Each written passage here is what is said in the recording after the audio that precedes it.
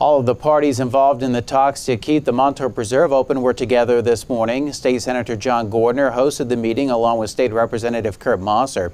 They were joined by 4 representatives from Talon Energy, Mark's executive director, and a Montour and Columbia County commissioner, along with a representative from the State Department of Conservation and Natural Resources. The group talked for about an hour and went over the facts so there's no misunderstanding about how they got to this point. Talon left the meeting saying they may reconsider financial help to keep the preserve open. The company will still keep the visitor center open 5 days a week and will maintain some things like the dam for the lake. But Mark will still be required to maintain and operate the remaining portions of the 650-acre preserve, and it will need to raise at least $100,000 by May 31st to do so. PPL has said that if the money isn't in place by June 1st, it will begin tearing down pavilions and restrooms, along with closing the boat launch and some roads around the preserve.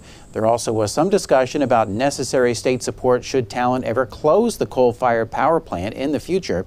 Mark Executive Director Bob Stout told us this afternoon that they are currently at nearly $82,000 after having just received $10,000 from Service First Credit Union, and he is cautiously optimistic that they'll hit the $100,000 mark, although he wants people to push past it so they have a little more financial stability and they're set up better for the future.